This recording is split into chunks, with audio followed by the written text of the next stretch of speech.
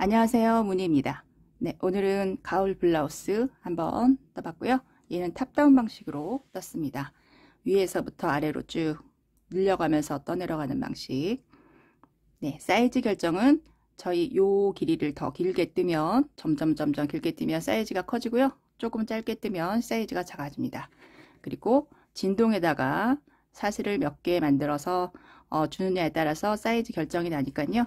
사이즈 한 번, 그리고 진동에다가 얼마를 주느냐 두 번. 네, 두 번에 걸쳐서 사이즈 결정하실 수 있어요. 목파임은 원하시는 파임의 둘레를 잡으시면 되거든요. 사이즈 결정 목에서 하지 마시고 떠내려가고 진동에서 두 번 결정하시고요. 목파임은 조금 파임을 깊게 하고 싶으시면 조금 더 넓게 하셔도 둘레를 넓게 잡으시고, 좀 파임을 적게 하고 싶으면 둘레를 좀 적게 잡으시면 되겠습니다. 목에 대한 설명은 저희 이제 시작할 때 다시 설명을 드릴게요. 네, 이렇게 길게 늘려가면서 하나, 둘, 셋, 세 군데에서 늘려가면서 뒷판에도 세 군데, 네, 총 6군데에서 늘려가면서 밑으로 이렇게 플레어를 떴고요. 밑에 부분 밑단에다가 이런 무늬를 둬서 좀 여성스럽게 이렇게 만들었습니다. 네, 실 소개시켜 드리면, 네, 이번에 코튼클래식 떴고요. 이게 7볼째 입니다. 그리고 바늘은 3mm 바늘, 모서연코 바늘, 5호 바늘 처음부터 끝까지 사용했어요. 그리고 사이즈 다 떠놓고 바닥에 놓고 봤을 때 가슴둘레 사이즈 50cm 반 사이즈 나오고요. 밑에는 이렇게 퍼지기 때문에 58cm 정도 이렇게 나옵니다. 소매는 68cm, 목은 26cm. 네, 이런 식으로 참고를 하시고요. 네, 그러면 저희 바로 한번 시작해 볼까요? 네, 고리를 만들어서 시작을 할 건데, 저 같은 경우에는 6에서 77 사이즈의 옷을 입습니다. 76cm의 고리를 만들어서 시작을 할 거거든요. 네, 저는 고리 66개 나왔습니다. 추천하기로는 5 사이즈 입으신 분들은 74cm 정도 다 만드시고, 88 이상이신 분들은 78cm 정도 만드시면 좋을 것 같아요. 얘보다 더 크면 어깨에 좀 흘러내릴 수 있거든요. 그래서 사이즈는 겨드랑이에서 그리고 진동까지 몇 cm를 뜨느냐에 따라서 결정이 나기 때문에 목 cm는 78 이상으로는 하지 마시고 최대 78cm로 하시면 좋겠습니다. 네, 코튼클래식으로 떴을 때 전 66개 고리가 나왔고요. 한 고리 하나에 1cm 정도 되니까 88 이상 입으시는 분들은 68개 만드시고 5 사이즈 입으시는 분들은 64개 이렇게 만드시는 거를 추천을 드리고, 그렇지만 목파임을 더 깊게 하고 싶으신 분들은 5 사이즈 입으시는 분들이라도 이렇게 만드셔도 돼요. 그리고 목파임이 적게 하고 싶으신 분들은 88 사이즈 입으셔도 66개 이렇게 만드셔도 됩니다. 요 센치는 참고만 하시고요. 고리를 한번 만들어서 시작을 해볼게요. 고리는 짝수개수로 만드셔야 돼요. 시작 한번 해보겠습니다. 한번 묶어주시고, 처음에는 사슬 4개를 뜨시고, 하나, 둘, 셋, 4개 걸고, 맨 첫 번째에 넣어서 한길긴뜨기. 네, 요게 고리가 하나예요. 그리고 두 번째서부터는 사슬 3개씩. 하나, 둘, 3개 걸고, 여기 보시면 이렇게 사선으로 되어 있죠? 여기 넣어서 한길긴뜨기. 요 마지막에 고리가 걸려 있고, 여기 지금 2개가 걸려 있잖아요. 여기다 넣으시면 돼요. 하나, 둘, 3개 걸고 한길긴뜨기. 다시 하나, 둘, 셋 걸고 여기 한길긴뜨기. 이렇게 해서 고리를 계속 만드시면 되는데, 전 지금 하나, 둘, 셋, 4개 만들었잖아요. 66개 만들어서 오겠습니다. 전 66개를 다 만들어서 왔고요. 33번째 여기까지가 33개, 여기까지가 33개. 중앙에다가 일단 중앙 표시를 좀 해놨습니다. 표시를 중앙에다가 해놓고요. 양쪽에 33개씩 길이를 재보면 38cm 정도 나오거든요. 38, 38. 네, 76cm 정도 되네요. 네, 이렇게 저는 목둘레 사이즈, 요 사이즈로 할 거예요. 요거보다 작게 뜨셔도 되고 더 크게 뜨셔도 됩니다. 사이즈에 상관없이. 네, 원하시는 목파임대로 하시면 되고요. 얘를 이어 보겠습니다. 이렇게 떴으면 꼬이지 않게 이렇게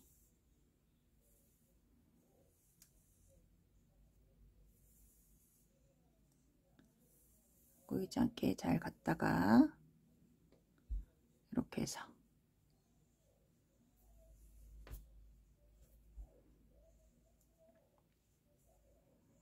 네, 볼록볼록 튀어나온 게 밑으로 가게 첫 번째 코에다가 넣어서 빼뜨기로 연결해 주세요. 네, 이렇게 해서 원통이 됐고요. 네, 반에다가 표시를 해 놓은 상태고, 그리고 얘를 옆에 네, 일단 옆에 코에다가 옆에 중앙에다가 넣어서 자리 이동 시켜 주겠습니다. V 모양을 뜰 거거든요. 얘도 잠깐 이렇게 빼주시고, 네, 이제 마커를 6개를 가지고 오시고요. 색깔 2개씩 2개씩.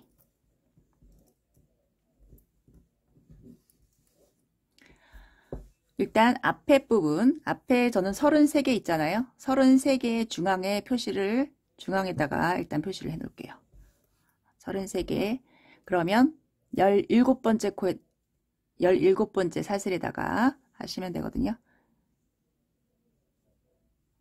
하나, 둘, 셋, 넷, 다섯, 여섯, 일곱, 여덟, 아홉, 열, 열하나, 열둘, 열세, 열네, 열다섯, 열여섯, 열일곱. 네, 17번째다가 중앙 표시. 그러면 그 중앙 표시되어 있는 거 여기가 16개고 중앙에 표시되어 있는 거 옆에가 여기 첫 번째 것까지, 첫 번째서부터 여기까지 16개. 네, 그리고 중앙에 17번째 이렇게 되어 있습니다. 뒤에도 마찬가지로 여기가 반이잖아요.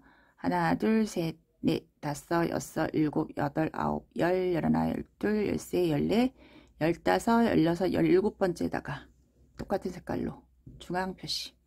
중앙을 저희가 빨간색으로 표시를 했습니다. 네, 이렇게 표시를 해놓고 여기가 중앙이고요. 늘려주는 거는 중앙에서 늘려주고 중앙 양옆에 총 6군데에서 늘려줄 거예요. 네, 늘리는 거 어렵지 않거든요. 일단 처음에 표시만 잘 하시면 그대로 하시면 되니까 어렵지 않습니다. 그래서 중앙에서부터 다시 중앙에서부터 그 옆에서부터 하나, 둘, 셋, 넷, 다섯, 여섯, 일곱, 여덟, 9번째다가 표시해 주세요. 주황색으로 할게요. 9번째. 그리고 중앙에서부터 다시 그 옆에서부터 하나, 둘, 셋, 넷, 다섯, 여섯, 일곱, 여덟, 9번째다가 표시.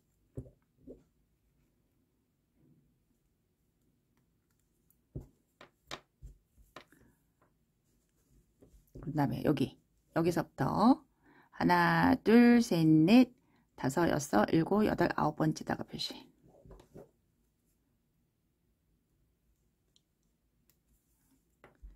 하나, 둘, 셋, 넷, 다섯, 여섯, 일곱, 여덟, 9개.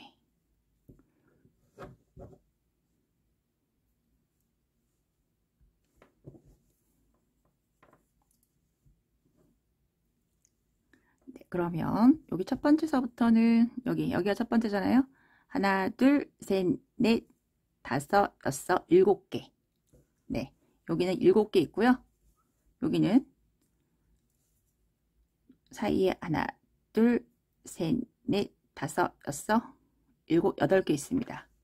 그러니까 여기보다 여기가 지금 하나 많거든요. 그래서 저랑 이제 숫자가 다르신 분들은 요렇게 비슷하게 여기 중앙이 바깥에 있는 것보다 하나 더 크게, 네, 그렇게 하시면 되겠습니다. 나누실 때 비율을 그 정도로 해서 하시고요. 일단 중앙을 나누고 여기서부터 여기까지랑 여기서부터 여기까지가 여기 안쪽에 있는 데가 조금 더 크게 그렇게 비율을 나누시면 돼요. 네, 이렇게 했으면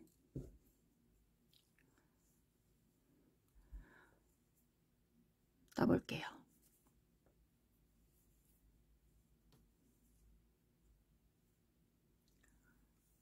중앙으로 지금 자리 옮겨 놓은 상태고요.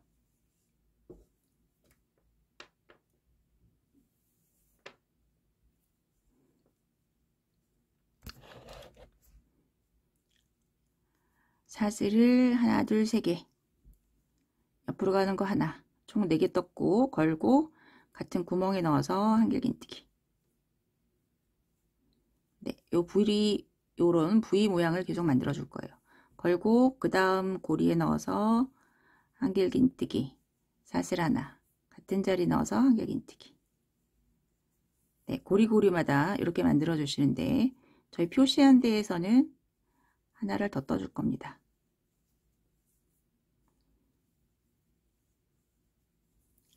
고리에 넣어서 한길긴뜨기, 사슬 하나, 같은 자리 넣어서 한길긴뜨기. 다시 한길긴뜨기, 사슬 하나, 한길긴뜨기.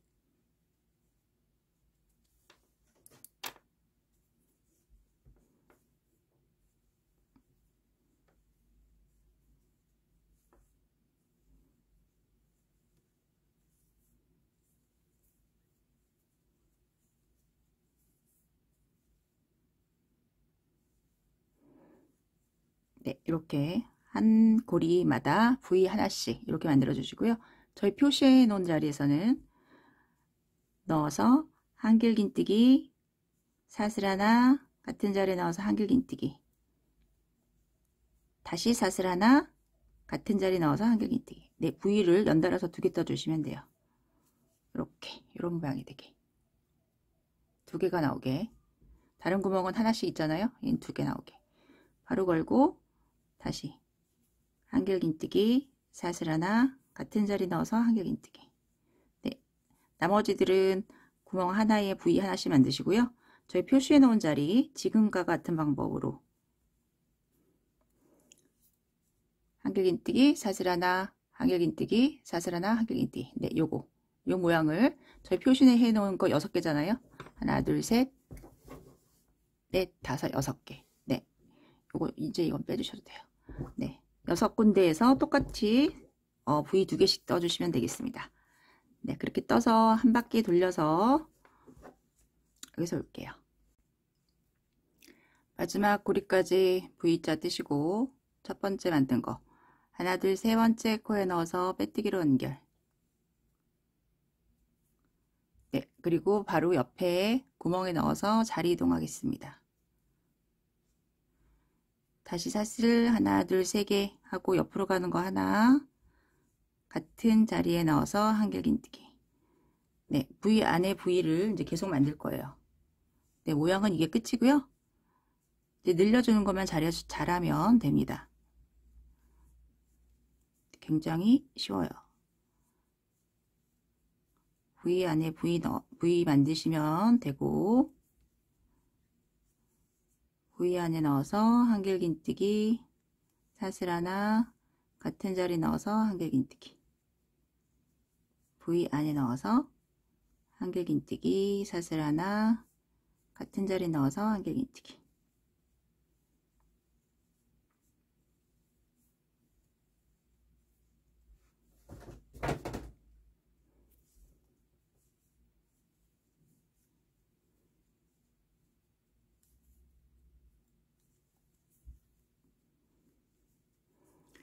저희 표시해 놓은 자리에는 V가 지금 2개 있잖아요. 네, 요렇게도 V고 요렇게도 V고 V, V. 요거는 V 오른쪽에 있는 걸 일단 V 하나 띄시고요. V 넣어서 한길긴뜨기, 사슬 하나, 같은 자리 넣어서 한길긴뜨기. 네, 오른쪽에 있는 거에 V 하나 만드시고 왼쪽 V 만들기 전에 사슬을 하나 떠주세요. 사슬 걸고 그 다음에 왼쪽에 넣어서 왼쪽 V 만드시면 되겠습니다.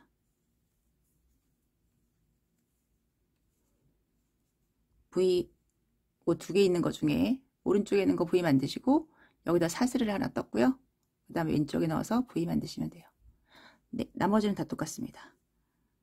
V 안에 넣어서 V 만들고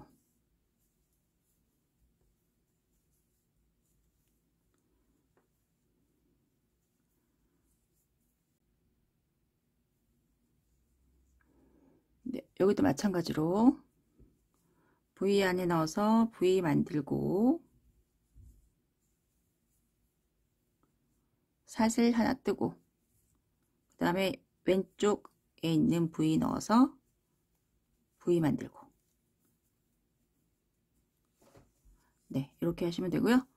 이거를 쭉 똑같이 여기도 마찬가지로 똑같이 늘리시고 V 만들고 사슬 V 만들고 네, 처음에서 오겠습니다.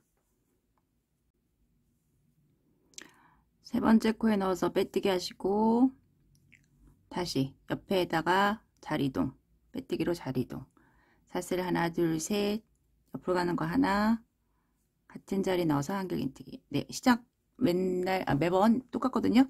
네, 시작은 이렇게 하시고 쭉 V 안에 V 계속 떠서 요 근처에서 올게요.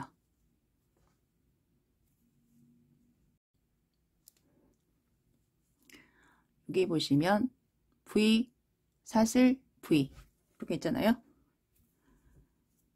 V에다가 V 뜨시고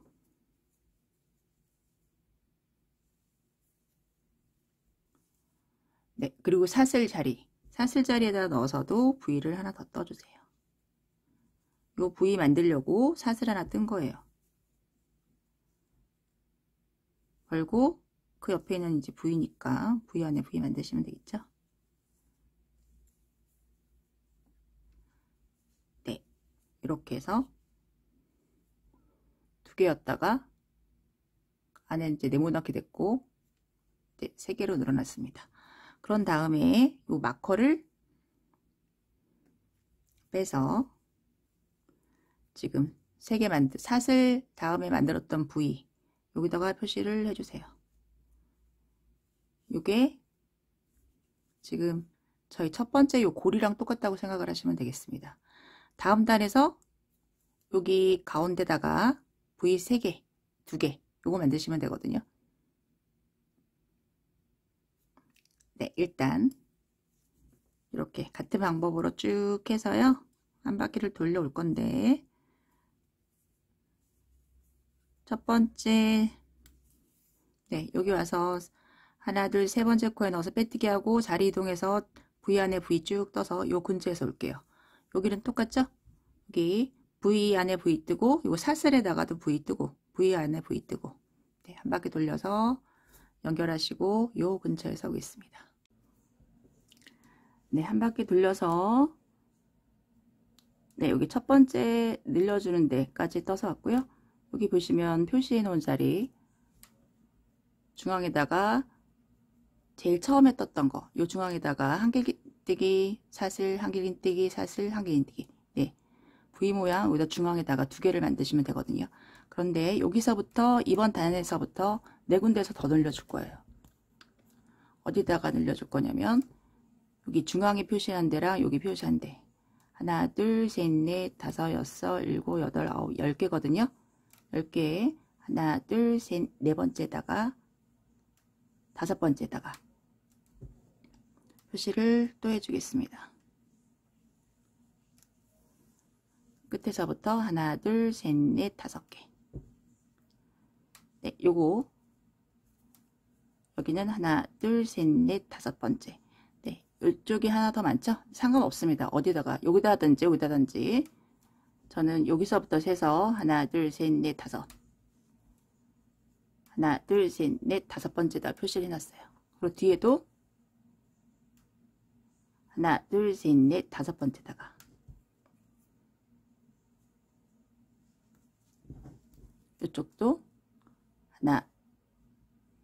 하나, 둘, 셋, 넷, 다섯 번째.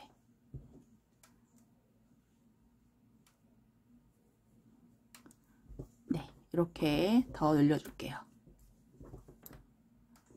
지금 무늬는 다 나왔고요. 이제 첫 번째 단에서 늘렸던 것처럼 늘려주시면 되겠습니다. 세 개 중에 중앙에 표시해 놓은 자리에다가 한길긴뜨기, 사슬, 한길긴뜨기, V 하나, 사슬 하나 하고 같은 자리에 넣어서 V 하나 더.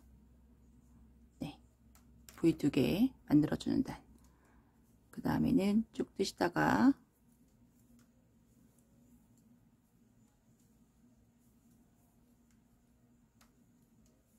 새로 표시한 것도 지금과 같은 방법으로 하시면 되겠죠.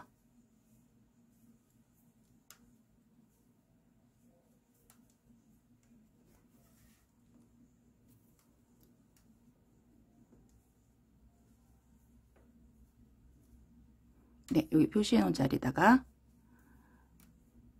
한길긴뜨기, 사슬 같은 자리에 넣어서 한길긴뜨기, 사슬 하나 뜨고 같은 자리에 넣어서 한길긴뜨기. 네, V를 두 개 만드시면 돼요. 여기도 마찬가지고. 네, 지금 표시해 놓은 게 하나, 둘, 셋, 넷, 다섯 개. 앞에 다섯 개, 뒤에 다섯 개. 네, 같은 방법으로 쭉 하시면 되고, 지금 첫 번째 단이랑 똑같잖아요.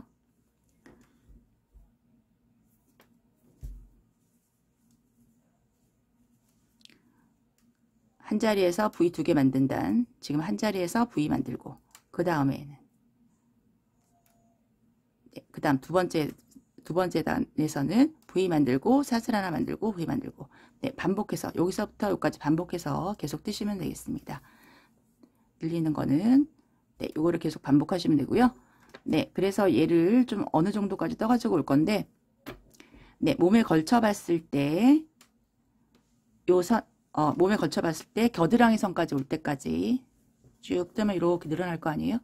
네, 겨드랑이 선까지 됐을 때 그때 몸판하고 소매랑 분리를 해볼 거예요. 그래서 같은 방법으로 쭉 몇 단을 좀 돌려서 올게요. 네, 저는 겨드랑이 선까지 떠서 왔고요. 네, 여기서 소매를 만들 거거든요. 양옆에 센치로는 12cm 정도 떠서 왔습니다. 12cm 단으로는 하나, 둘, 셋, 넷, 다섯, 여섯, 일곱, 여덟, 아홉, 열, 열하나, 12단. 12단을 떠서 왔고요. 저희 모양 만든 거로는 V 모양으로 다 돼 있게 네, 이렇게 떠서 왔어요. 네, 요거는 어디까지 떴는지는 상관이 없고 네, 참고만 좀 하시고요. 여러분이랑 저랑 다 길이가 똑같을 수 없잖아요. 네. 목파임이 더 깊게 파셨던 분은 여기가 더 낮을 수도 있고, 목파임을 좀 적게 파셨던 분은 더 길 수도 있고, 네, 치수에 따라서 이 길이는 달라집니다. 몸에 걸쳐 봤을 때 겨드랑이 선까지 왔을 때 멈춰 주시면 되고, 저는 여기다가 사슬을 한 3개 정도 넣을 거예요. 저희 처음에 만들었던 요 고리 있잖아요. 요 고리를 3개 정도 만들어서 네, 옆에다가 넣을 겁니다. 그리고 나서 입어 보시고, 작으면 고리를 더 많이 만들어야 되고, 크면 고리를 좀 적게 몇 개를 좀 풀으시면 되겠습니다. 네, 실은 여기서 끝났는데요. 요 실은 끊어줄 거예요. 끊어주고 빼뜨기에서 사슬 하나 떠서 실 끊어주시면 되겠습니다.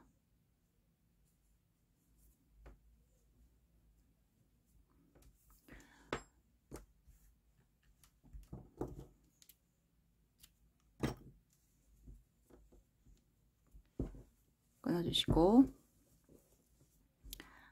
이쪽에 여기서 만들 거거든요.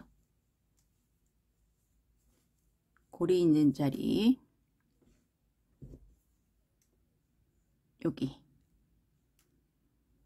여기다 넣어서 여기 사슬에다가 V 만든 자리 있잖아요. 여기다가 넣어서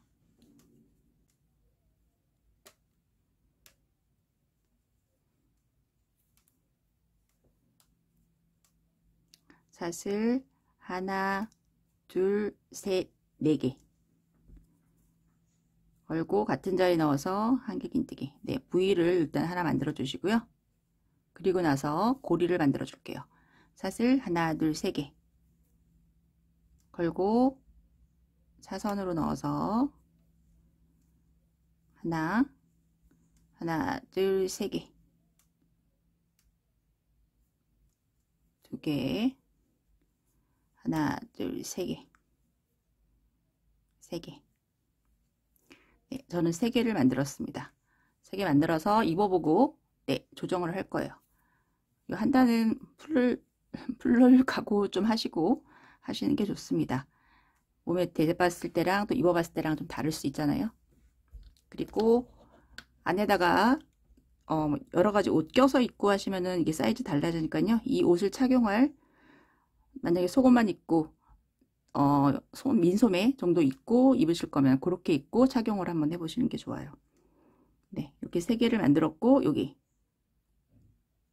사슬에 있던 사슬에다가 V 만들었던 자리 여기다가 넣어서 네, 걸고 한길긴뜨기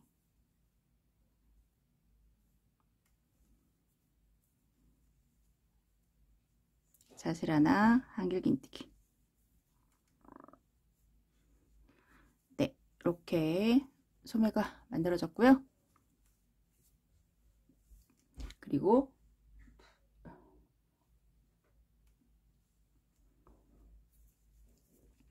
V마다 이제 V를 떼시면 되는데 저희 지금 마커가 표시되어 있잖아요. 거기에서 늘리지 말고 이번 단 그대로 그냥 V 하나에 V 하나씩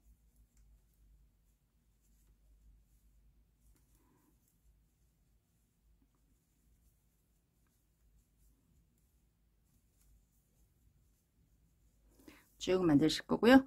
저희 원래 여기다가 여기 가운데 있는 V에다가 넣어서 V 양쪽에 두 개 만들잖아요. 이번 단은 만들지 말고 V 하나에 V 하나씩 네, 이렇게 만드시면 되겠습니다. 혹시 이번 단에서 저는 지금 V가 완성되어 있는 단이거든요. 그런데 사슬이 있는 단에서 만약에 소매를 만드시는 거면 사슬에다가 V 만드시면 돼요. 네. 요 단에서 끝났으면 요 단이 아니고 요 단에서 끝났으면 요 사슬 자리에다 V 하나 만드시고요. 이렇게 저처럼 V가 다 완성되어 있으신 분들은 그냥 V마다 하나에 하나씩 그렇게 뜨시면 되겠습니다. 요거를 몇 단에 한 번씩 이제 늘려줄 거거든요. 매단 늘려주는 게 아니고 그래서 이번 단에서는 그냥 V 하나에 V 하나씩 해서 반대편 소매 연결하는 데서 올게요.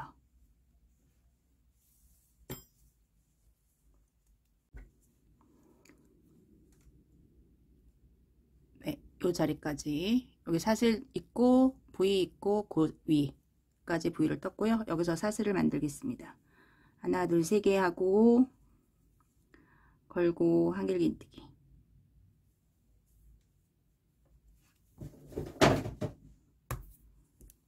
하나, 둘, 세 개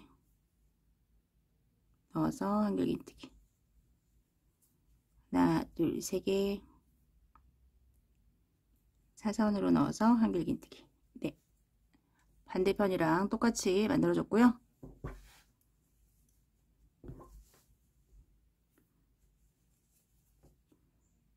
여기도 사슬 자리 있고 V 있는 데다가 걸고 넣어서 V 만들어 주시면 되겠습니다.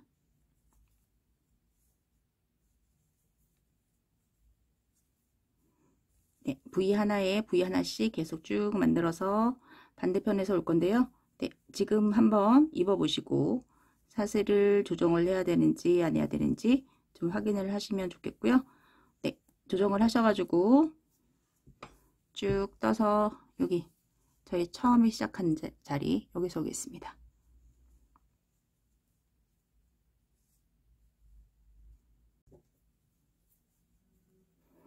한 바퀴 다 돌려서 왔고요. 첫 번째 V 하나 둘 세 번째 코에다가 넣어서 빼뜨기로 연결, 그리고 V 안에다가 넣어서 자리 이동하시고 사슬 하나, 둘, 세 개, 옆으로 가는 거 하나, 같은 자리에 넣어서 한길긴뜨기. 네, V로 다시 시작을 하시고요. 저희 고리마다 고리 3개 있잖아요. 저는 3개, 한길긴뜨기, 사슬 하나, 한길긴뜨기, 한길긴뜨기, 사슬 하나, 한길긴뜨기.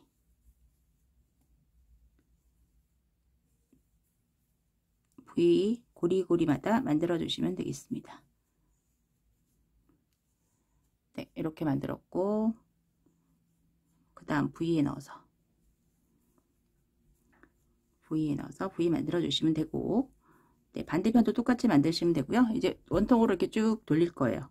그런데 저희 지금 이번에 요거 만들어서 갈 때도 네, 요거 신경 쓰지 말고 V 한 칸에 하나씩 네, 그렇게 뜰 거고요. 저희가 이제 앞으로 어떻게 뜰 거냐면, 저희가 여기 V 구멍 하나에서 V 2개 만든 거, 2개 만들고, 사슬 만들고, V 만들고, 그래서 V가 각자 나타나잖아요.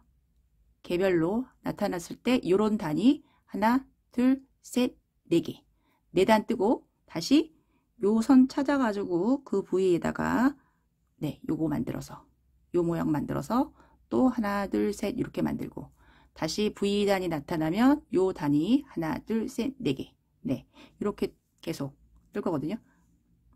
지금이랑 같은 방법으로 뜨되 온전한 V가 나타나면 그 V가 하나, 둘, 셋, 4개가 되게. 네, 그렇게 해서 네, 끝까지 뜰 거예요. 그래서 저는 좀 어느 정도까지 떠서 올 거고요. 네, 떠갖고 온 거 보고 또 말씀을 드릴게요. 네, 떠온 걸로 설명을 좀 드릴게요. 저희 겨드랑이에서 몸판하고 소매 분리하고 나서 여러분들이 지금 여기 V 하나에 V 하나씩 뜬 거, 요거 한 단, 2단까지 떴잖아요. 요거를 하나, 둘, 셋, 4개. 4개 뜨고, 그 다음에 늘렸습니다. 늘리지 않는 단, 하나, 둘, 셋, 4개. 그리고 늘려주고, V 하나에 V 2개 만들고, 그 다음에 사슬 만들어서, 다시 V가 되면, 하나, 둘, 셋, 넷, 다섯, 6단. 네. 하나, 둘, 셋, 넷, 다섯, 6단을 떴어요. 늘려준 다음에 안 늘려준 거 4단 뜨고, 그 다음에 늘려주고, 다시 하나, 둘, 셋, 넷, 다섯, 6단. 6단을 떴습니다. 그리고 보시면 저희 이제 겨드랑이에서는 분리를 했기 때문에 여기 저희 마크 8개 있잖아요. 양 끝은 늘리지 않고 중간에 3개만, 뒤에도 3개, 총 6개, 6군데에서 그렇게 늘려줬고요. 그런 다음에는 6단을 뜨고 난 다음에는 이제 다 안 늘리고 중앙에만 늘릴 거예요. 예. 앞뒤만 늘려주고 나머지 마커들은 다 빼주셔도 됩니다. 그래서 지금 6단을 하나, 둘, 6단을 뜬 상태고, 요거 이번 단에서 중앙까지 7번째 단에서 중앙에서만 이제 늘릴 건데, 늘리는 방법이 똑같기 때문에 매단 보여드리는 게 무의미해서요. 네, 일단 중앙까지 떠서 올게요. 여기까지. 마커 표시한 거는요. 여기 보시면 중앙 있잖아요. 여기 사슬에 뜬 자리, 요 자리 쭉 네, 여기다가 옮겨주시면 돼요.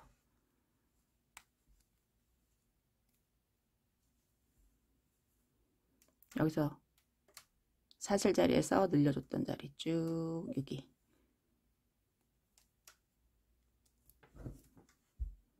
여기까지 떠올게요. 와서 또 늘려주시면 되겠습니다. V 안에 넣어서 V 두 개 떼시면 되겠죠. 사슬 하나, 한길긴뜨기. 네, 여기서 늘려주시고, 또 다음 단에서는 V 뜨고 사슬 뜨고 V 뜨고, 그 다음 단에서는 V만 나타나고, 그 다음엔 다시 V 안에 중앙에다가 V 2개 뜨시고, 네, 같은 패턴으로 쭉, 네, 맨 중앙에 양옆에 다 필요 없고 앞하고 뒤에 있는 중앙에서만 이렇게 늘려주시면 되겠습니다. 그래서 어느 정도 길이를 좀 떠서 올게요. 네, 몸판을 원하는 길이까지 다 떠갖고 오셨으면 저희 밑단 정리를 해볼 건데요. 저는 여기 겨드랑이서부터 27단 떠서 왔고요. 중앙이 조금 더 길죠. 겨드랑이를 재보면, 옆선을 재보면 27cm, 네, 27cm 정도 떠서 왔습니다. 밑에 부분을 조금 더 다른 무늬로, 네, 해볼게요.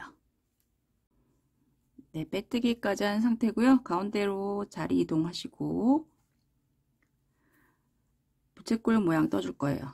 사슬 하나, 둘, 세 개, 하나, 둘, 세 개 뜨고 같은 자리에 넣어서 한길긴뜨기 하나, 두 개 더, 사슬 하나, 두 개, 같은 자리에 넣어서 한길긴뜨기 세 개, 하나, 둘, 셋. 저희 소매보다 한길긴뜨기 한 개씩을 더 떴습니다. 네, 이렇게 하고, 그런 다음에 그 다음 부위 지나서 그 다음 부위에다가 부위 하나 지나서 그 다음 부위에 넣어서 한길긴뜨기, 사슬 하나, 두 개, 같은 자리에 넣어서 한길긴뜨기 세 개, 한길긴뜨기 세 개, 사슬 두 개, 한길긴뜨기 세 개, 부위 하나 지나서 그 다음 부위에 한길긴뜨기, 사슬 두 개, 한길긴뜨기. 네, 요거를 반복해서 뜨시면 되겠습니다. 걸고 부위 하나 지나서 그 다음 부위에 한길긴뜨기 하나, 둘, 세 개, 사슬 하나, 두 개, 같은 자리에 넣어서 한길긴뜨기 세 개, 둘, 셋, 걸고 부위 하나 지나서 그 다음 부위에 한길긴뜨기, 사슬 하나, 두 개, 같은 자리에 넣어서 한길긴뜨기. 네, 요거 똑같은 무늬 반복해서 한 바퀴 돌려오겠습니다.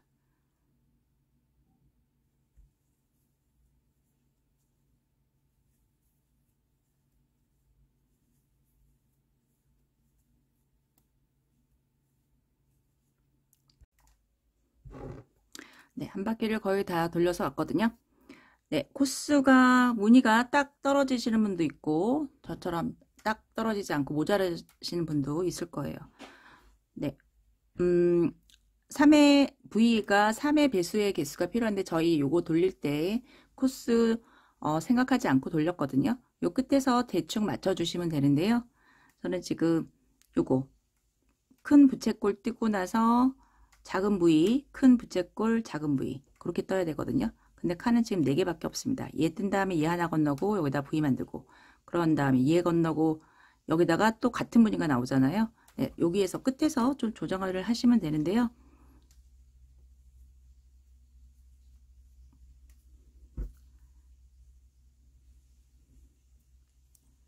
어떻게 떠줄 거냐면 그래서 걸고 여기다가 넣어서 한길긴뜨기 두 개만, 두 개 뜨고 사슬 하나, 두 개, 같은 자리에 넣어서 한길긴뜨기,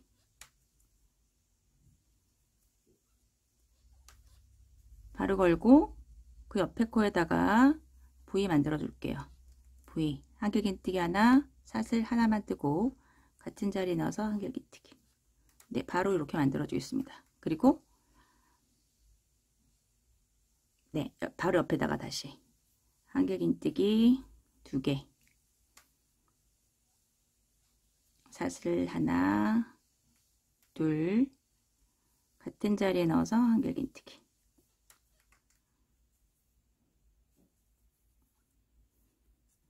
걸고 바로 옆에 코에다가 옆에 부위에다가 부위 사슬 하나만.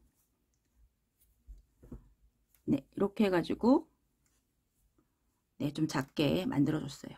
그리고 이거 하나 건너서 하나, 둘, 세 번째 코에 넣어서 빼뜨기로 연결하시면 되겠습니다.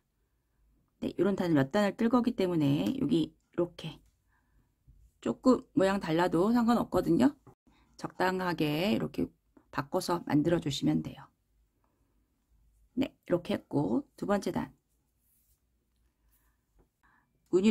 같은 무늬를 뜰 건데 교차가 되게 뜰 거예요. V를 여기다 넣고 저희 부채꼴 모양을 V 위에다가 넣을 겁니다. 근데 이번 단에서는 V를 뜨는데 중앙에 사슬을 3개를 뜰 거예요. 그래서 한길긴뜨기 일단 사슬 3개 하고 V 만들 때 사슬 2개 떴잖아요. 이번엔 3개 하나 둘 셋 총 사슬 6개 떴고요. 같은 자리 넣어서 한길긴뜨기. 네, 부채꼴 위에다가 V 만들었고 이번에는 V 위에다가 부채꼴 한길긴뜨기 3개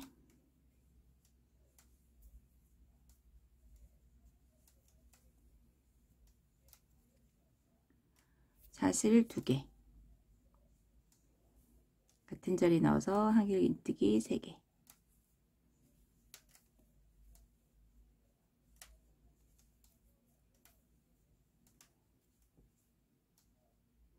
걸고 부채꼴 위에다가 V 한길긴뜨기 사슬 하나 둘 3개 같은 자리 넣어서 한길긴뜨기. 네, 이거를 반복해서 뜨시면 되겠습니다. 네, 제 옷의 중앙 앞판 부분에 중앙에서 계속 늘려줬잖아요. 그래서 여기서도 늘려줘야 되거든요. 그래서 저는 중앙 부분이 지금 한길긴뜨기 3개, 사슬 2개, 한길긴뜨기 3개 요 자리예요. 요 자리라서 요 V를 뜰 거거든요. 이 V를 한길긴뜨기 사슬 하나 2개 같은 자리에 넣어서 한길긴뜨기 사슬 하나 2개 같은 자리 넣어서 한길긴뜨기. 네, 요렇게 V를 2개를 만들어 줄 겁니다. 사슬 2개씩으로 저희 사슬 3개씩 떴잖아요. 여기는 사슬 2개씩으로 네, 이렇게 만들어주고 바로 옆에다가는 부채꼴 모양 이렇게 뜰 거예요. 그런데 만약에 여기 중앙이 저처럼 한길긴뜨기 3개 사슬 2개 한길긴뜨기 3개가 아니고 사슬인 자리 요 자리가 중앙이신 분들은 어떻게 뜨시냐면은 네, 여기다 한번 떠볼게요. 한길긴뜨기 2개 사슬 하나 그리고 다시 한길긴뜨기 2개 사슬 하나 한길긴뜨기 2개 네, 이렇게 뜨시면 되겠습니다. V 자리가 중앙이신 분들은 네, 이렇게 한길긴뜨기 2개 사슬 하나 한길긴뜨기 2개 사슬 하나 한길긴뜨기 2개 네, 이렇게 구멍이 2개 생기도록 이렇게 만들어 주시고요. 저처럼 한길긴뜨기 3개 사슬 2개 한길긴뜨기 3개가 중앙이신 분들은 이렇게 한길긴뜨기 사슬 2개 한길긴뜨기 사슬 2개 한길긴뜨기 네, 이렇게 뜨시면 네, 될 거예요. 반대편에서도 중앙에서 얘랑 똑같이 뜨시고요. 한 바퀴 돌려서 처음 자리에서 오겠습니다.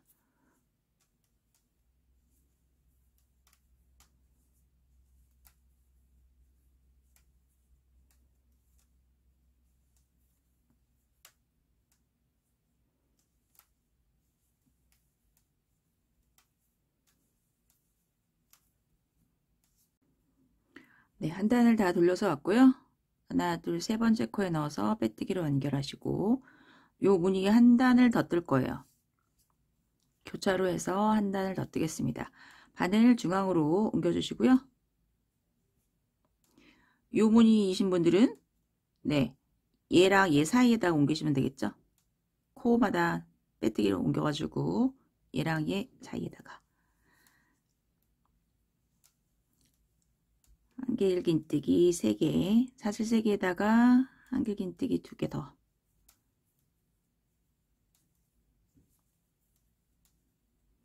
사슬 2개 같은 자리 넣어서 한길긴뜨기 3개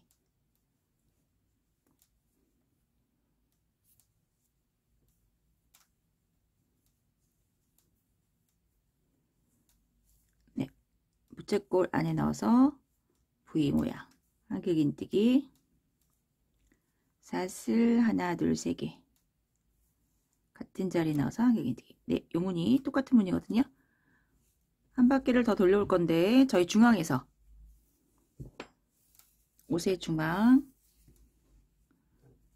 여기 요 자리에서 오겠습니다. 네, 옷의 중간에 저희 V 양쪽에 늘려주는데 여기에서는 어떻게 뜨시냐면 넣어서 한길긴뜨기 2개 하나 둘 사슬 하나 같은 자리 넣어서 한길긴뜨기 2개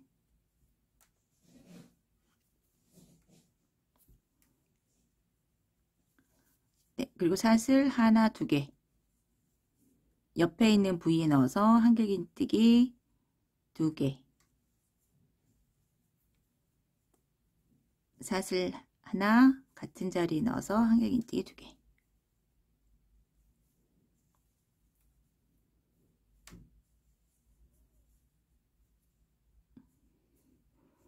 네, 이렇게 떠주시면 되겠습니다.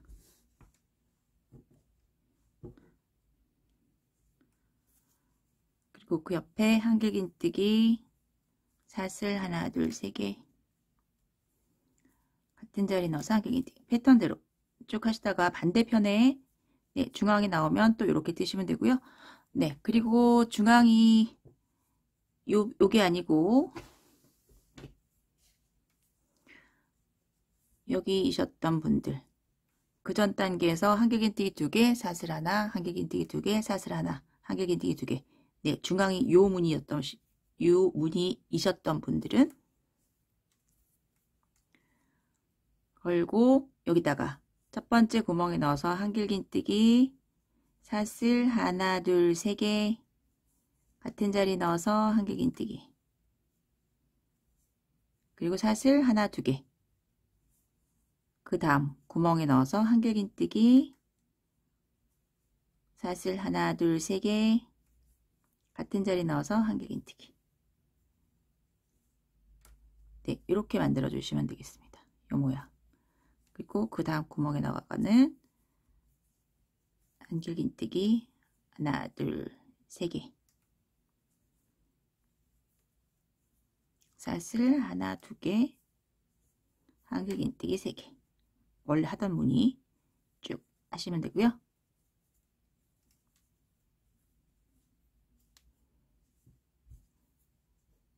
네, 중앙에다가 이렇게 만드시면 돼요.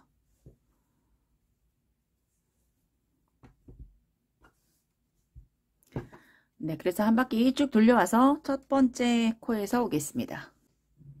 네, 메뜨기까지 한 상태고요. 이제 마지막 단 조금 무늬를 크게 해서 한 단 돌리고 이제 마무리를 짓도록 하겠습니다. 바늘 중앙으로 이동시켜 줄게요. 요 부채꼴 모양의 중앙으로 이동을 해 주겠습니다.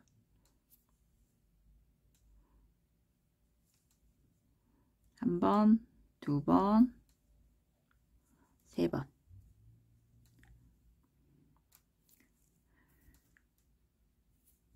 사슬 하나, 둘, 세 개. 뜨시고 옆으로 가는 거 하나. 총 4개 떴고요.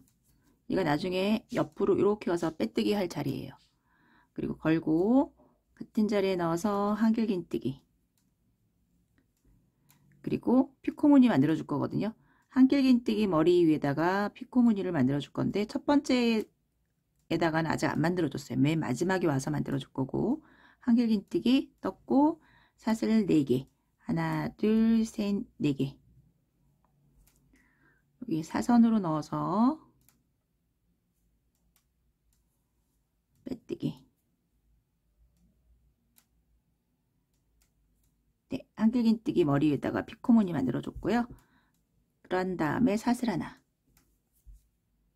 걸고 같은 구멍에 넣어서 한길긴뜨기 그리고 사슬 4개 하나 둘 셋 넷 사선으로 넣어서 빼뜨기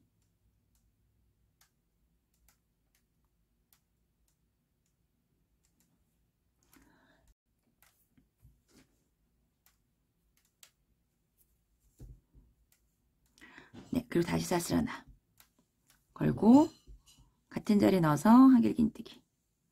이런 걸 6개 만들어 줄 겁니다. 지금 한길긴뜨기가 하나, 둘, 셋, 네 번째 뜨고 있는 거고요. 하나, 둘, 셋, 네 개.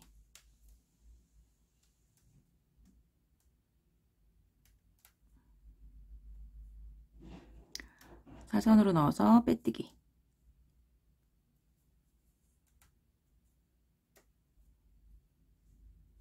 다시 사슬 하나 걸고 한길긴뜨기.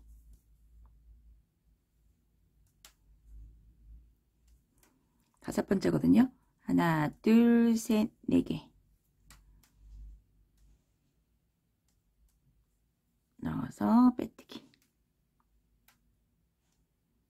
그리고 다시 사슬 하나. 같은 자리에 넣어서 한길긴뜨기 하나 더.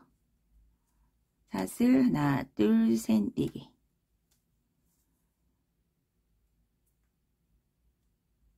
사선으로 넣어서 빼뜨기.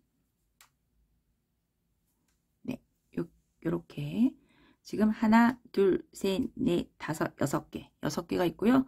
첫 번째에다가는 아직 피코무늬 만들어주지 않은 상태예요.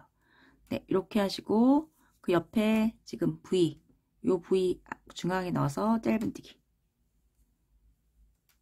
이렇게 연결이 됩니다. 한 바퀴 돌려와서 여기서 짧은뜨기 하고 여기 첫 번째 여기 사슬 세 번째에다가 빼뜨기 해서 피코무늬 만들어주고 그렇게 끝낼 거거든요. 여기는 좀 떨어져 있지만 중간중간에 다 짧은뜨기로 연결이 돼요. 그리고 다시 바로 걸고 중앙에 넣어서 한길긴뜨기. 사슬 하나, 둘, 셋, 네 개. 사선으로 넣어서 빼뜨기. 그리고 사슬 하나. 같은 자리 넣어서 한길긴뜨기. 하나, 둘, 셋, 넷. 사선으로 넣어서 빼뜨기. 사슬 하나. 이런 걸 6번 하시면 되겠죠? 지금 2번 했고, 세 번째. 하나, 둘, 셋, 네 개.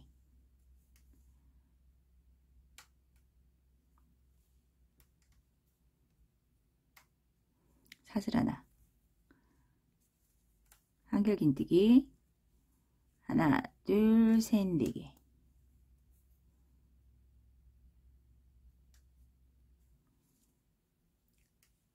빼뜨기, 사슬 하나. 하나, 둘, 셋, 네 개. 2개 남았습니다. 한길긴뜨기, 하나, 둘, 셋, 네 개. 사선으로 넣어서 빼뜨기. 다시 사슬 하나. 한 번 남았어요. 한길긴뜨기 하고 하나, 둘, 셋, 네 개.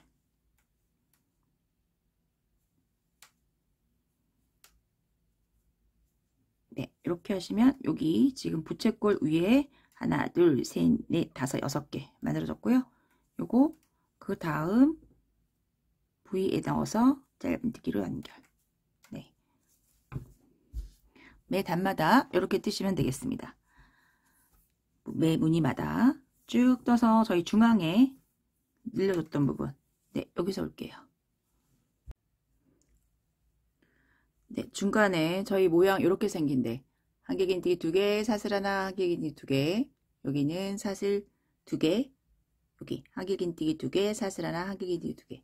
중앙은 어떻게 뜨시냐면은 저희 피코무늬 6개 만들었잖아요. 한길긴뜨기 뜨고 피코, 한길긴뜨기 뜨고 피코. 하나, 둘, 셋, 넷.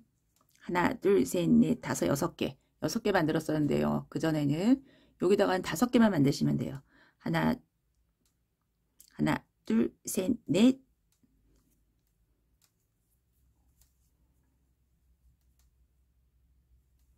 사슬 하나 뜨고 5개. 하나, 둘, 셋, 4개.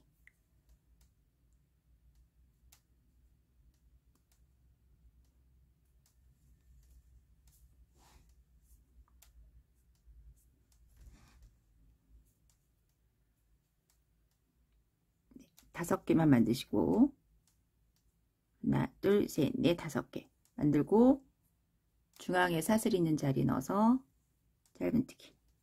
네. 그리고 여기다가 또 5개.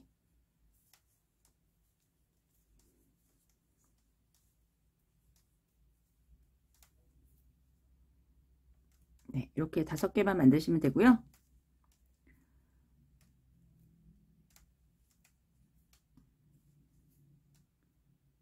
나머지는 6개씩 만드시면 되겠습니다. 5개, 중앙에 사슬에다가 짧은뜨기 바로 넣어서 5개. 그리고 여기에다가 짧은뜨기. 여기서부터는 6개씩. 네, 이렇게 만들어 주시면 되고, 끝까지 반대편에서도 반대편 중앙에도 이렇게 뜨시고 끝까지 하시면 되겠고요. 저희 이렇게 생기신 분, 모양이 이렇게 된 분들은 그 전 부채꼴에서 6개 만들었잖아요. 6개 만들고 여기 V 모양에다가 넣어서 짧은뜨기로 연결하시고, 네, 얘는 더 쉬워요. 여기 사슬에다가 6개 만드시면 되겠습니다. 그래서 똑같이 얘랑 여기 부채꼴에서 6개 만들었던 거랑 똑같이 여기 사슬에다가 6개, 얘랑 똑같이 6개 만드시면 돼요. 그리고 여기다가 넣어서 짧은뜨기 하시고, 그리고 그 다음 무늬서부터는 저희 원래대로 6개. 네, 요 무늬이신 분들은 다 똑같이 6개씩 만드시면 되겠습니다. 네, 그래서 한 바퀴 쭉 돌려서 저희 제일 처음 시작했던데 거기서 빼뜨기 하는 거 보여드릴게요.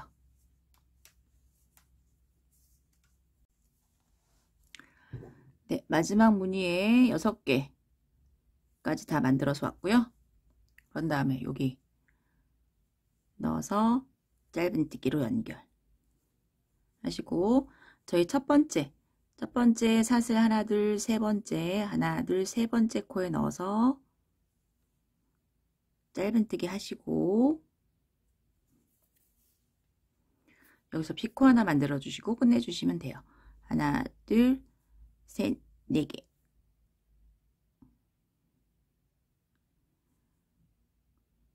지금 짧은뜨기 한 자리다가 넣어가지고 빼뜨기로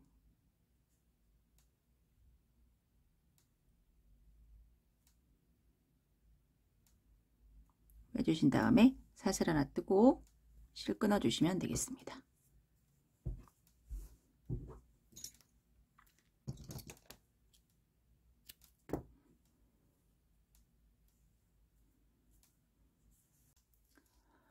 목선을 정리를 해 볼게요. 겉에 방향에서 저희 시작했던 데에서 여기 꼬리실이 있는데 여기서 시작을 하겠습니다.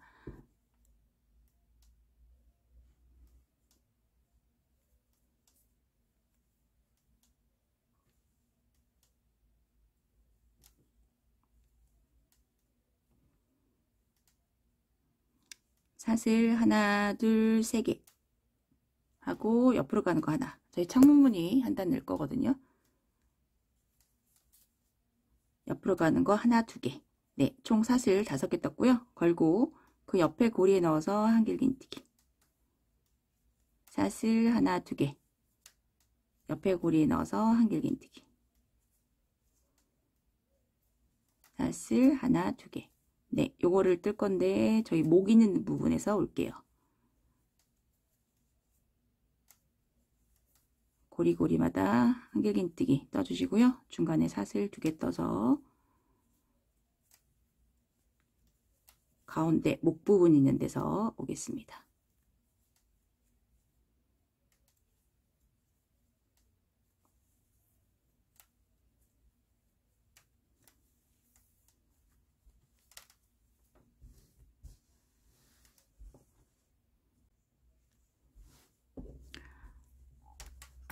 목 부분 가운데 여기 한 구멍에서 3개 나온 데 있잖아요.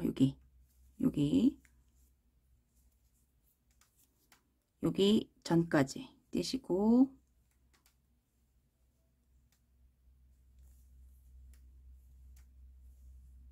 네, 그리고 나서 사슬 떼지 않고요. 바로 걸고 여기 3개 나온 구멍에 넣어서 한길긴뜨기. 바로 걸고 그 옆에 고리까지 한길긴뜨기. 네, 요 3개는 중간에 사슬 2개 안 뜨고 바로 한길긴뜨기 떠줬습니다. 그런 다음에 사슬 2개 한길긴뜨기. 반대편 목 부분 가운데에 있는 부분도 이거랑 똑같이 뜨시면 되고요. 한 바퀴 돌려서 처음 시작한 데서 올게요. 네, 한 바퀴 다 돌려왔고요. 이번 단에서 짧은뜨기 하면서 피코무늬 만들어 주겠습니다. 하나, 둘, 세 번째 코에 넣어서 짧은뜨기로 떠주세요. 빼뜨기 말고 짧은뜨기로. 그런 다음에 사슬 하나, 둘, 셋, 4개 사선으로 넣어서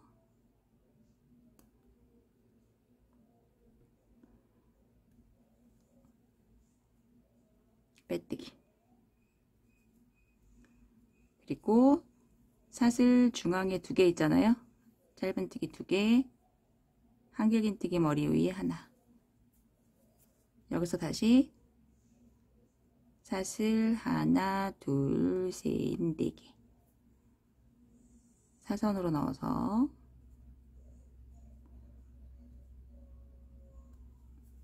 빼뜨기.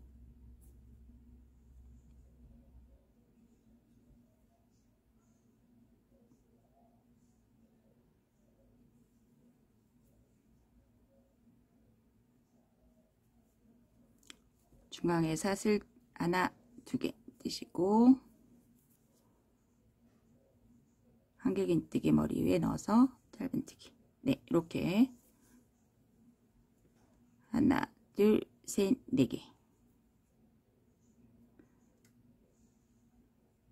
한길긴뜨기 머리 쪽에다가 피코무늬 만들어 주시면 되겠습니다.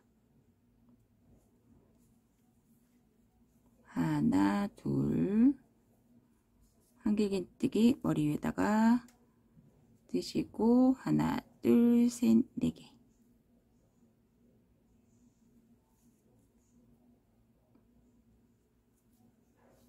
네, 이렇게 만들어 줄 거고요. 네, 여기 중앙에서 올게요. 저희 여기서 오겠습니다. 한길긴뜨기 사이에 사슬 안 떴던 자리 여기서 올게요. 네, 한길긴뜨기만 3개 있는 자리 거의 양옆에 사슬에다가 하나, 2개 떠주시고요. 그리고 맨 끝에 얘 없애줄 거예요.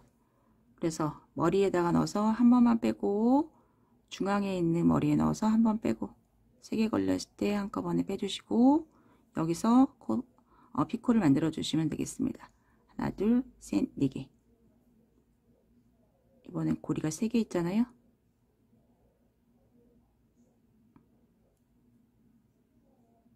세 개 넣어서 빼뜨기.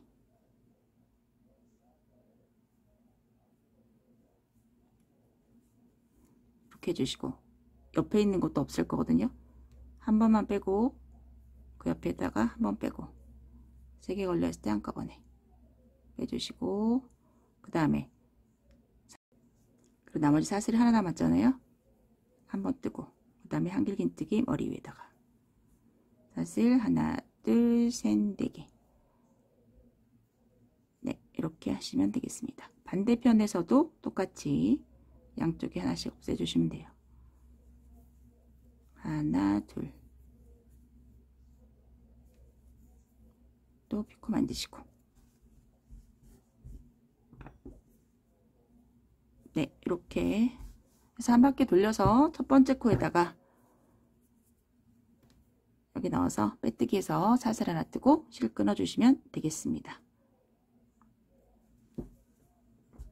이제 소매 한번 해볼게요. 네, 소매는 원통으로 뱅글뱅글 돌릴 거고요. 저는 지금 중앙에다가 무늬 3개를 만들었잖아요. 중앙에다가 고리에 넣어서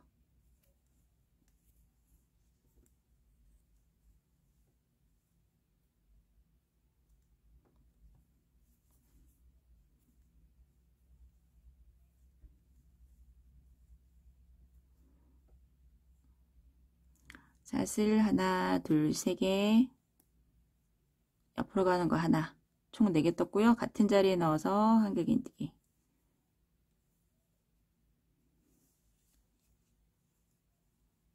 그리고 두 번째 옆에 고리에 넣어서 한길긴뜨기, 사슬 하나, 한길긴뜨기. 그리고 그 옆에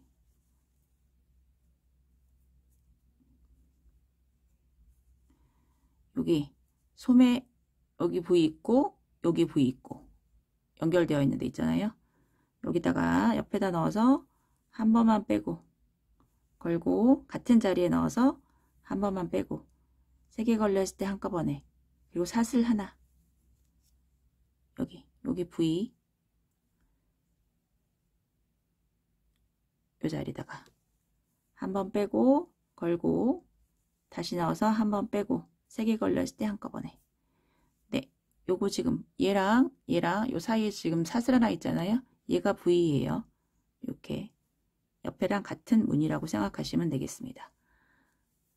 그리고 나머지들 다 V로 보이거든요.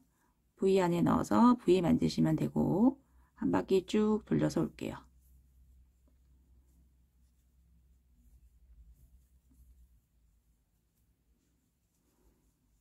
여기서 오겠습니다. 마커 있는데, V랑 연결되어 있는데 여기서 올게요. 반대편에 이렇게 여기랑 연결되어 있는 데 있잖아요. 여기도 마찬가지로 이렇게 V 있는데 넣어서 한 번만 빼고 걸고, 같은 자리에 넣어서 한 번 빼고 3개 걸렸을 때 한꺼번에 사슬 하나 걸고, 그 옆에 여기 한 번 빼고 한 번 빼고 3개 걸렸을 때 한꺼번에. 얘도 요게 V예요. 그런 다음 저희 진동에 나머지 하나 있는 거 고리에 넣어서 한길긴뜨기, 사슬 하나, 한길긴뜨기. 네, 그리고 첫 번째 하나, 둘, 세 번째 코에 넣어서 빼뜨기. 이렇게 해서 한 단이 다 돌려서 왔고, 그 다음에 중앙으로 자리 이동해서 사슬 하나, 둘, 셋, 옆으로 가는 거 4개, 같은 자리에 넣어서 한길긴뜨기. 네, 이렇게 해서 동글동글 계속 돌리시면 되거든요. 줄임 없고 그대로 돌릴 거면 돌릴 거예요. 그 다음에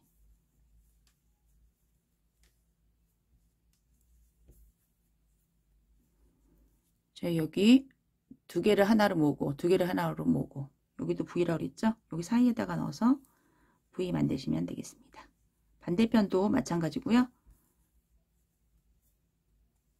네, 그래서 손목까지 길게, 네, 원하시는 길이까지 쭉 떠갖고 오시면 또 소매탄 정리를 해 볼게요. 일단 좀 떠서 오겠습니다. 네, 소매를 다 떠서 왔고요. 저는 47단을 떴습니다. 네, 제가 팔이 조금 긴 편인데요. 손목 있는 데까지 떠갖고 오시면 되고, 네, 여기에서부터 재보면 48cm 떠서 왔어요. 48cm 정도. 네, 그리고 마지막 단에서 이제 2단에 걸쳐서 무늬를 만들어 줄 건데요. 마지막 단의 부위가 짝수개여야 되거든요. 그래서 홀수이신 분들은 부위 안에다가 부위 하나 더 만들어 주시면 되겠습니다. 저희 늘려줄 때 했던 것처럼 부위 모양 하나 더 만드셔가지고 짝수개로 맞춰주세요.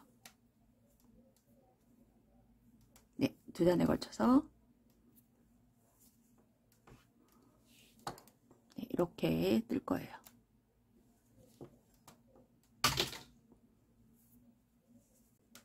가운데 넣어서 자리 이동해 주시고요. 사슬 하나 뜨고 같은 자리에 넣어서 짧은뜨기 걸고, 그 옆에 부위에 넣어서 한길긴뜨기 2개, 사슬 하나, 2개, 같은 자리에 넣어서 한길긴뜨기 2개.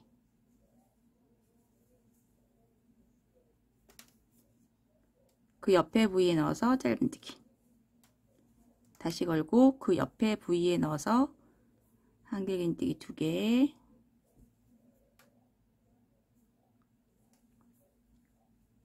사슬 2개, 한길긴뜨기 2개 같은 자리에 넣어서 네, 이 모양 부채꼴 모양 계속 만드시면 돼요. 그 옆에 부위에 넣어서 짧은뜨기. 네, 이거 한 바퀴 돌려올게요. 바로 옆에 넣어서 한길긴뜨기 2개,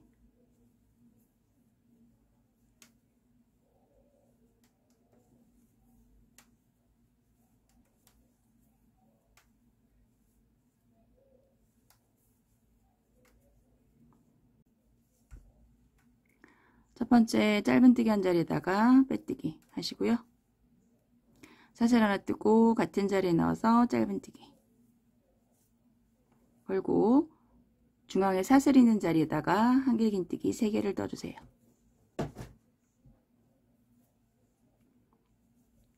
하나, 둘, 3개. 그리고 피코무늬 만들겠습니다. 하나, 둘, 3개. 사슬 3개만 뜨고 사선으로 넣어서 피코무늬 빼뜨기로 다시 걸고 같은 자리에 넣어서 한길긴뜨기 나머지 3개. 하나, 둘, 셋. 그리고 짧은뜨기 했던 자리에 넣어서 짧은뜨기. 네, 요 무늬를 한 바퀴 돌려서 만들어 줄 거예요. 걸고 부채꼴 사슬에 넣어서 하나, 둘, 3개.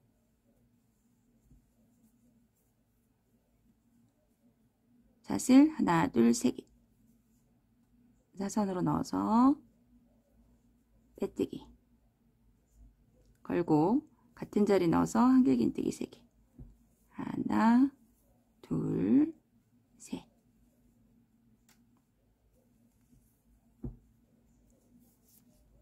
짧은뜨기 했던 자리에 넣어서 짧은뜨기. 네, 이 모양. 이 모양 한 바퀴 돌려 오셔가지고 네, 여기 짧은뜨기 했던 자리에 넣어서 빼뜨기 해서 사슬 하나 뜨고 실 끊어 주시면 되겠습니다. 네, 이렇게 해서 네, 옷이 완성이 됐고요. 네, 영상은 여기까지 찍도록 하겠습니다.